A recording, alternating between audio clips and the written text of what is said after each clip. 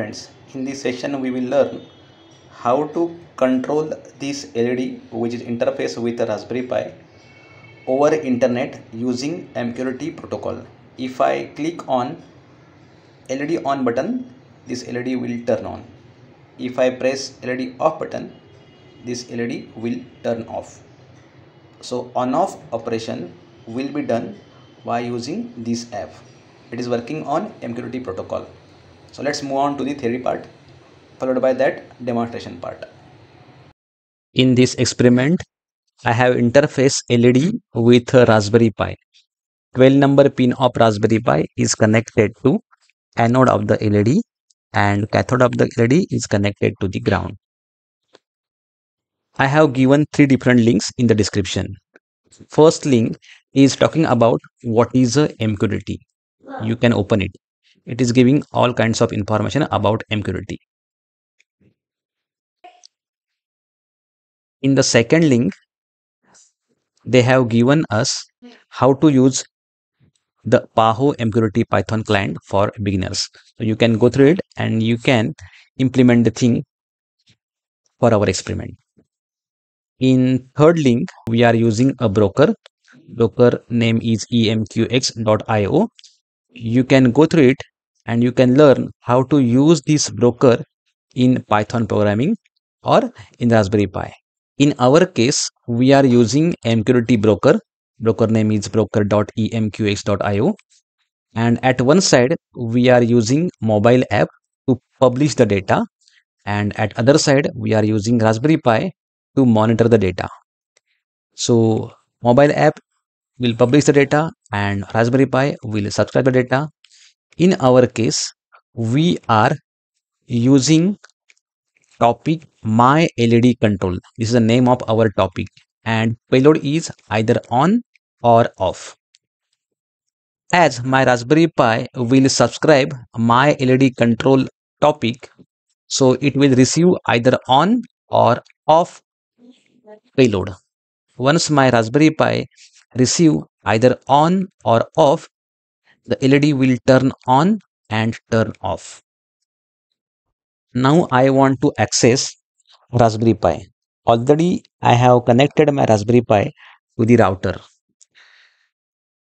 So to remotely access my Raspberry Pi, I will open VNC viewer. In that I will go to the file, then new connection, and in the new connection I will type IP address of Raspberry Pi.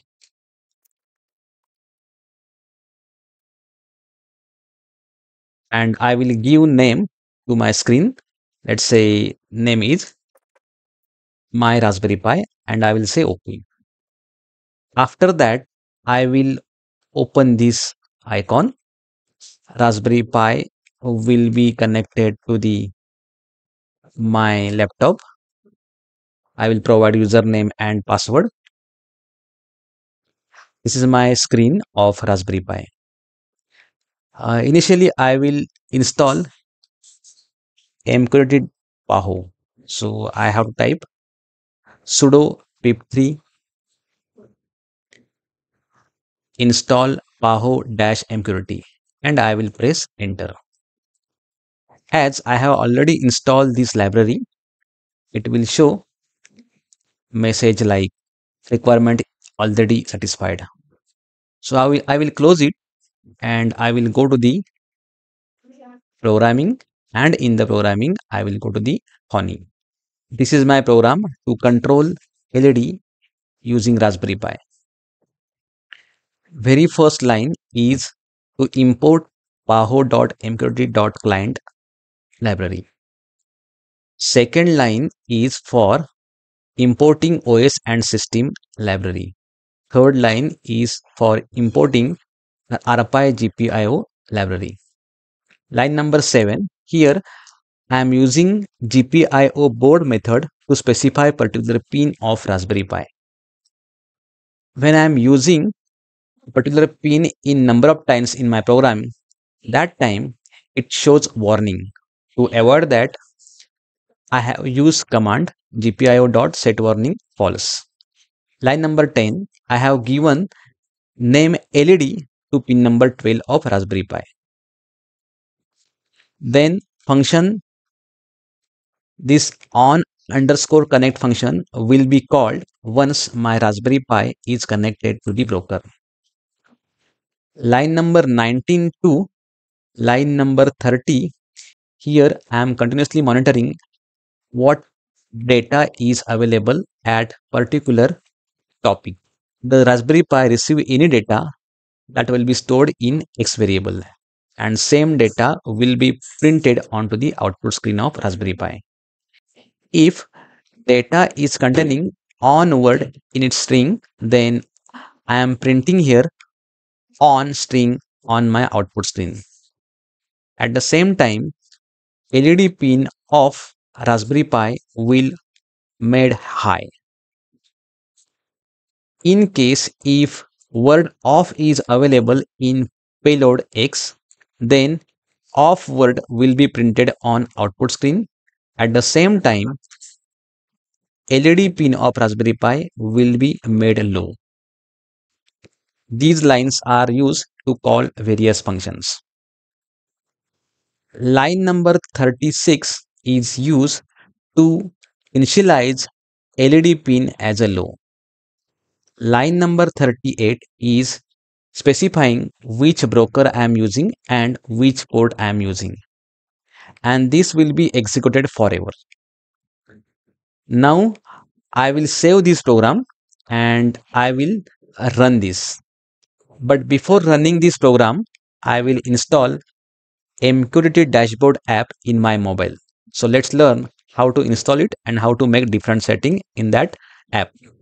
To install MQTT dashboard, open Google Play Store, then type MQTT dashboard. This is the app.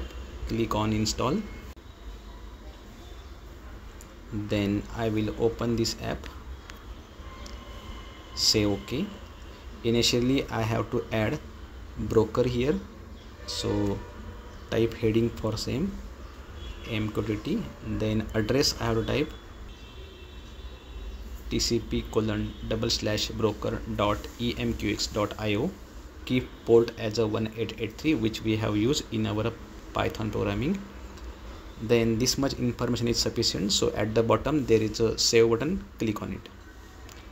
After that I have to add two more buttons. One is to turn on the LED and second one is to turn off the LED. So click on plus button at the bottom, select option button, then here I can give name to the buttons. Let's say first name for button is a LED on. I can modify symbol for the same. I will scroll down and I will select icon and I will choose color green. Say OK. Then my topic name is a my LED control. My payload is on. Now I will click on save button at the bottom. In this way I have added first button. Now add second button by clicking on plus sign. Select button option, then give button name as a LED off. Then you can change icon for the same and you can choose color as well. Give topic name is my LED control and payload is off. This much information is sufficient. Scroll down and click on save button at the bottom. We have to run Python program. Now I will click on run button. Once I click on run button, connect with a result port 0. That means my Raspberry Pi is connected to the broker. Now I will click on any one button which is available on my app. Now I am pressing LED on button. So on string is available on output screen. If I am pressing LED off, that time off string is displayed onto the output screen. At the same time, my LED is turn on and turn off. This is a MQTT dashboard app. This is Raspberry Pi and this is a LED which is interface with the Raspberry Pi. To turn on and off this LED, I will use these two buttons. So if I press LED on, then this LED will be turned on. If I press this LED off, this LED will be turned off. So turning on the LED and off the LED will be controlled by these two buttons. These are working on MQTT protocol. So in this way, we have learned how to control LED using MQTT protocol over the internet. Thanks. Thanks for watching my video.